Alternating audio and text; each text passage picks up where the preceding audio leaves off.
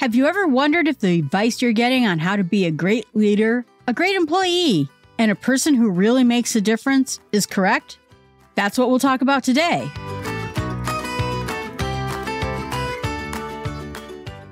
It had long since come to my attention that the people of accomplishment rarely sat back and let things happen to them. They went out and happened to things. Leonardo da Vinci. Today we're going to review the third part of our series on the book, Barking Up the Wrong Tree by Eric Barker. And he's an interesting guy who provides a lot of research and a lot of ideas about how to do things the best possible way. Now we're going to cover some more ideas about whether certain aspects of your personality can make you a great leader or put you behind. His next question is do quitters win or do winners never quit? It's always an interesting topic because there is a certain amount of stick-to-itiveness that makes us better, that makes us thrive in something that we found difficult to do. But there's also something to be said about people who quit the things that aren't very good for them or aren't going to produce the results they're hoping to get. He says that we understand from Angela Duckworth that grit matters and sticking to things that are hard really produces great success. And he asks the question, why don't we do it? Why don't we stick to the things that really make the most impact in our lives? And he says that even then, sometimes quitting is also the smartest choice. And how can we figure out which is the right take each time? And in the Big Five personality test, this is another trait that has to do with optimism. He says that a lot of this about whether we stick to something or we don't stick to something has to do with whether we're optimistic. And in general, optimism is good for us. It's good for people around us. And it seems to make us luckier. Positive thinking, in the end, creates more opportunities for people. But he says that for those of you who are not optimistic, don't worry. There are some advantages to being a pessimist, too. Sometimes you have that critical eye. You're able to discern what really matters and doesn't matter. And he said that the good thing is that this is not a trait about genetics. This is about the stories we tell ourselves in the world. So if you find yourself on the wrong side of optimism and pessimism, it can be changed. He says that there's a lot of people in this world that work really hard. He mentions mothers, soldiers, all who do things that require a great deal from them, require a great deal of their efforts, their time, even to the point of pain, and they don't give up. And the reason for that is the story they're telling themselves is that these things must be done. And that helps them stick to it and keep going when things look really down. It says that if we have something greater than ourselves, a story about what is outside of ourselves, he says then we have what Viktor Frankl says, what is to give life must endure burning, meaning the things that really matter will burn, but they'll come out of it even stronger. We don't give up. Daniel Kahneman, who got a Nobel Peace Prize for his work on cognition, he's one of those big names out there in the world of psychology, says that we are actually more wired to hate losing than to gaining. It is more painful for us to lose $1, he says, than it is to earn $1 or gain $1. We feel worse about the lost $1. And so a lot of times the story we're telling ourselves is about how to avoid pain and not really gain success. And he says it's because that in the end, too much losing would often mean that we're removed from a tribe or that our lives are threatened. And that that's not really what is important for us. And he says that, when we're in the workplace itself, we like to be good at our job. Our job wants us to be good at our job. But you know what? He says it's dull, it's boring. And that actually a game where you have an 80% failure rate inspires us to keep going. It makes it more exciting. And he said that 0 failure means 0 fun. And that makes a lot of sense. And so we tend to stick to the things that we're very successful at doing, that we know we're going to win at. But it also makes for a very boring life. And we don't feel good about our results, even if we've succeeded all the time. He said that research shows that we tend to do what's easy, that we don't go after the things that are harder, but will make us happy and make us successful. And he says that you can tell this, but sometimes we get invited by friends and we don't feel like going out, even though we know we'll have fun. we're probably more likely to want to do the easy thing, which is to stay home and sit under a blankie than actually go out with our friends. See, we value easy over fun even. And we may crave all of that. We may desire life to be easy. We may desire rest and relaxation, but it actually is a sign that we're doing less, we're getting less, and we're not going to be happy and successful in our lives. And he says that we have to realize that every decision we make has a cost and a benefit. If we decide not to exercise, but instead work on your podcast, well, it's great because now you have that podcast done and it's ready to go. But what did you lose by not working out? There was a cost there. Your future health, your future weight, the stress relief the exercise did. Even though you did what looked like to be the most productive thing, but you had a cost. And you have to realize what the cost of everything is. And so he says, quote, quit does not have to be the opposite of grit, meaning that you don't have to stick to everything, nor do you have to quit everything. The idea is what he calls strategic quitting. We have to quit the right things. For example, once you find the thing you're passionate about, quitting the things that you're not so passionate about or the things that don't give you as much success or as much benefit to the things that you're doing are the things that you should be quitting. He says that if you're ever at that point where you just wish you had more time, the obvious answer is more quitting. To answer the big question, is it stick-to-itiveness that matters or quitting that matters? The answer is they both matter, and it matters that you do the right thing to the right item. He gives a quote from Peter Drucker, who got an invitation to do something. And Peter Drucker responded, I hope that you will not think me presumptuous or rude if I say that one of the secrets of productivity is to have a very big waste paper basket to take care of all the invitations, such as yours. You have to say no, even if it hurts some feelings or you miss some minor opportunities to do something. He says that, quote, grit can't exist without quit. That we know we have to stick to some things, and some things are important that we stick to. They have long-term gain for us, but the things that don't, we have to quit. And in the end, to bring it back to the optimism versus pessimism, when we are more optimistic, we have more grit about something. If we think that something is going to be more successful to us and we have a rosier outlook on that thing, we'll most likely stick to it. If we're pessimistic about life in general or a particular task, we'll probably drop it. So he says that we should keep trying new things, keep trying new ideas. And as we do it, we'll get luckier because eventually we'll hit on the thing that makes us more successful. He mentions an experiment that basically a group of people were given a bunch of dried noodles, some rope, some marshmallows, different things. And they were told to build the highest structure they could think of. And he said that out of engineers, managers, MBA students, it was the kindergartners who actually beat everybody. And why was that?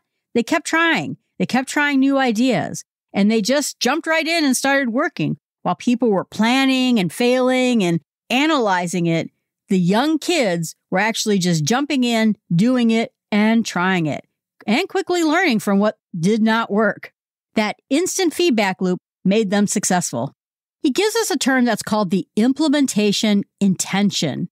And he said that most of us just call that a plan. But basically, when we actually have that implementation intention, we're most likely to overcome the things that get in our way from getting our dreams. We will actually intend to do the things we want. You look at voter polls, they always say, well, here's what all the voters think. Oh, but here's what the likely voters think. Those are the people who have implementation intention. It's a different set of opinions than the people who just can vote. He gave a study by Peter Gallwitzer and Veronica Brandstatter, and they found out that just by planning out some basic things like where and how something is going to get done, it made students 40% more likely that they're going to do the thing, that they're actually going to implement the idea. And then he said that the two magic words are if and then. And that means if this bad thing happens, then I shall do this. I'm going to exercise. And if I come across a day where I don't feel like it, I will do this instead. and have a backup plan so that you know what to do when you come across a hurdle. Those two words make your implementation intentions much more likely that's going to happen, and having that basic plan in place will ensure that you get started. And that basically having dreams about things doesn't make any of those things happen. You actually have to have a plan in place to get your dreams, not just dream about your dreams. And you have to know what you're going to do when it gets hard. He says psychology professor Gabrielle Oettingen, she calls it WOOP. And WOOP stands for Wish, Outcome, Obstacle, Plan. It's basically talking about the things that we were just mentioning and putting it together in an acronym. How are you going to get from your wish to lose weight to the outcome of losing weight? What are your obstacles? And then what's your plan when you hit those obstacles? That's what's going to help you get the things that you really want. So it's not really about quit or grit. It's about the goal, the plan, and what do you do in the hurdles. And he said that in the end, we also have to have a realistic goal. You can say that your goal is to be in the NFL. You're probably not going to get that goal unless you're one of those very special people. You might have the goal of being the next tech billionaire, but chances are you're probably not going to do that unless you're a very special individual. Can you make your plan more realistic, more based on the things that you're good at? And that way, you'll know that you'll have more energy to get it done and actually get your goal with less disappointment because your goal was set too high. He says, try out little experiments, try little bets. I bet that I can get myself a resume in the next week. I bet that I can apply for 5 jobs in the next week. Little tiny bets, little tiny experiments will move us that much ahead. His next chapter was on the question about whether or not it's what you know versus who you know. Does knowing other people get us more ahead than actually being smart or capable in this world? And he says that, first of all, you have to understand it's about knowing how to be a friend. It's not about introversion. It's not about extroversion. It's about being a good friend, being someone who helps other people. And that you also know people who are super connectors. Those are people who know the really important people and can give you introductions to other people who can help you get your dreams. So while it is important to know your stuff, it is still also important to know people. And he said that one of the things that you could do is to make sure that, first of all, you make time for other people. And then once you've met them, follow up with them. If they've asked you for something, if they asked you a question, make sure you answer the question. And then once you have those other people in your life, learn from them. Make sure that if they're either an official mentor or an unofficial mentor, you really take the time, learn the things that they know, get in deep with them, get an understanding of a relationship. First of all, it'll help you learn. But second, it might help you learn what you don't want. There have been times where I used to think I'd want a particular occupation. And then when I actually talked to people in that occupation, I learned that I really didn't want that. And sometimes the benefit of having a mentor is even just telling you what you don't want. And it's always important to listen, but also contribute to the relationship. He says, help them think, help them understand something clearly, and help them to know who you really are. Because if those opportunities do come up and you are a perfect fit for that situation, they'll be able to help you even further. He wonders too, in the next chapter, about whether you have to believe in yourself. What if you have low self-confidence and you really don't think a lot of yourself? And maybe you just think you're not worthwhile. Maybe you think that you can't do that. Or you think you're amazing. Or instead of admitting when you made a mistake, you blame other people and you take credit for every good thing. He says that low self-confidence is just as delusional as being arrogant. You're not really being humble in that same way when you have low self-confidence. You should have the proper amount of self-confidence. I have some self-confidence in my technical abilities. I have low self-confidence in my athletic abilities. It's not about me being a low confidence person or an arrogant person. It's about me knowing me and knowing when I know something really well or I don't. But it's important that we're humble, that we don't act like a jerk to everyone else around us, that we don't take credit for other people's work. He said that when people were even forced to be humble, even if they didn't feel like they should be humble, it actually helped build better teams, build better relationships with other people in the team, and made the work go better for everybody. And you could say that this is about being positive versus negative. That when you are a high confidence person, sometimes it makes that person seem like they're being more negative. They're critical to everyone around them. But that's because sometimes they have a really good eye for finding faults. And you shouldn't really take that as a negative emotion or a way of dropping your confidence because someone was negative around you. At times, they're pointing out an important trait that you need to see. He says that when it comes to being arrogant or low confidence, that if you get an A on your test, great. I got an A, I'm happy. But when you get an F on a test, suddenly that makes you drive to figure out what went wrong. How can I do better the next time?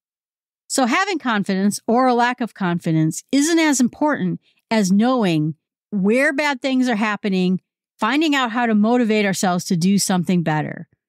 He says in the end that it's important that we forgive ourselves for when things go bad, that we learn whatever we're going to learn about something and get over it, and that confidence should be a matter of earning it, of learning something and knowing that we did a great job of it, and now we built confidence in it.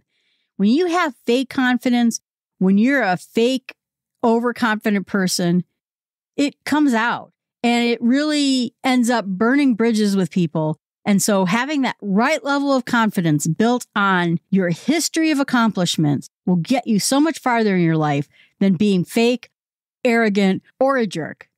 Find that right level. His next question is talking about work-life balance. Does it matter that we work really hard to become successful? And he says, you know what? It does really matter that we work hard. And in fact, some of the people who are the best at things in the entire planet are there because they worked hard.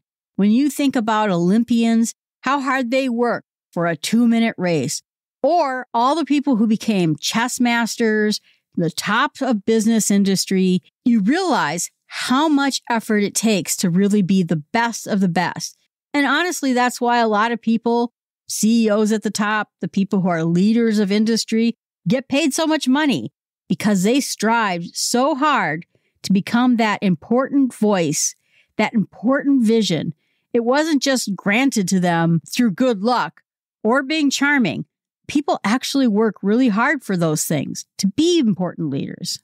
He said that if you look at all the professional jobs in the world, that, quote, the top 10% of the workers produce 80% more than the average and 700% more than the bottom 10% of the company. So it's important to realize that there are people out there who make a huge impact in everything they do. And then there's a lot of people who kind of slog behind and don't really accomplish much. To be that top performer takes work. It requires hours. And in order to do that, we're going to need all the energy and oomph we can get. It means doing all the things that make you energetic. Is that eating right? Is that exercise? Whatever you need to do to get to that pinnacle of effort, you're going to have to try to get there. But he said that there's a downside to it too. Of course, if you are working all the time, it's probably going to make you unhappy. And even if you're just plugging away at the hours, even if you're just doing everything that you can to get something done, if you are not using that time efficiently, if you aren't good at telling what requires you to work that hard and what doesn't need to be worked at that hard, you're going to be doing a lot of work that you don't need to be doing. You have to be smarter about it. You have to be able to push yourself with the right projects, with the right things. Being smarter helps because it pushes us into being able to spend our time more efficiently, but it's not everything. It's that combination of smarts and hard work. And that in the end, we're not computers. We can't go time in and time out and work 100% of the time. We need rest. And when I joined my company, I left a company that I mentioned before. It was causing me to work over 100 hours a week. I was burned out. I was tired. I'm not even sure that I was even getting more done than I would have if I worked half the time. Because if I worked half the time, I would be more effective. I would work more rapidly. I would probably think smarter about what I was doing. And when I went to my next company, they were very insistent on the fact that I needed to be fresh. I needed to have good thoughts. And that means I needed to have a life. I needed to be able to rest, and I needed to be able to do all the things in my life that made me a better human being, a better thinker. And that meant getting vacations, having rest time, getting enough sleep, and being with the people that you love. And I appreciated the fact that they thought that was important. He mentions a quote from George Bernard Shaw, who in the end was not a very good human being. And he said this quote says, "The true artist will let his wife starve, his children go barefoot, his mother drudge for a living at 70, sooner than work on anything else but his art." Wow, that is really horrible. And it's a horrible way to be a person. Maybe it makes you a better artist or a better CEO or a better whatever it is that you're trying to do. But without having that whole human experience, I think in the end, it doesn't make you better at those things. George Bernard Shaw is remembered as a great playwright, but I'll tell you, he's never remembered as a great human. And that's important too. So he said the important thing that you need to do is that, first of all, don't create to-do lists. Instead, schedule tasks. That means you go to whatever calendar it is you're using, whether it's digital or on paper, and you don't say, I need to write this blog article. You schedule it. You actually put it on your calendar. It's more important that it's on your calendar than you have it on a list.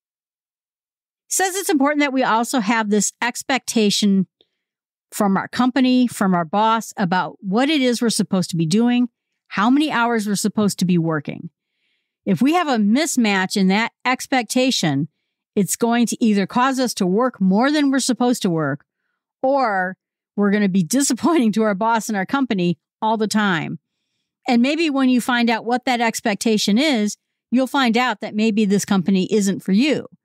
Or you'll find out that this is the perfect company for me because they expect me to have a balanced life. But you need to know that answer. And then once you know what that expectation of time is, make sure that you commit to ending your time exactly at that moment. Plan your day so that if you are going to close up shop at 5 o'clock, you do that because you are a human being that has other needs than just working. And so Cal Newport, who writes a lot of really great books, recommends that you have a shutdown ritual, which means you do the same thing at the end of the day that says, my day of work is done. Especially if you got caught up at working at home during the pandemic, maybe you're still working from home.